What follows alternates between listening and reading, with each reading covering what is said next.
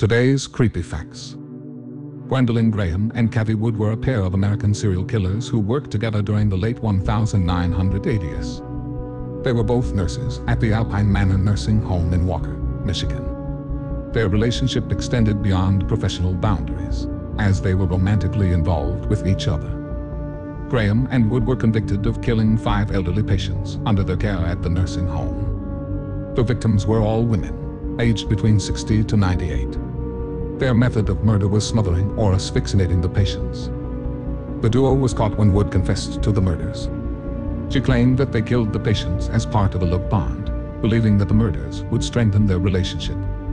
Wood turned state's witness and testified against Graham in exchange for a reduced sentence. If you enjoyed this short, please to like and subscribe and be on the lookout for daily uploads.